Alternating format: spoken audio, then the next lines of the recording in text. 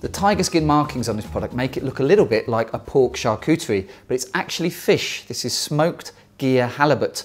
Gigha is the most southerly island of the Hebrides, and they have a very interesting story here.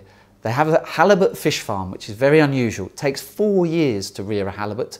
They smoke it over local whiskey barrels, which gives the fish a lovely, peaty, smoky aroma. It's not overpowering. There's a great balance between salt, the smokiness, but also the fish itself. The texture's not like smoked salmon. It's firmer and lighter, not as oily as smoked salmon, and has a delicious sort of long, lingering length of flavour. So how would you use it? Well, it would be great wrapped up with some sushi rice in a kind of California roll, or you could have it with a glass of champagne simply on its own. One of the judges suggested draping it over fried oysters, which to me sounds absolutely delicious.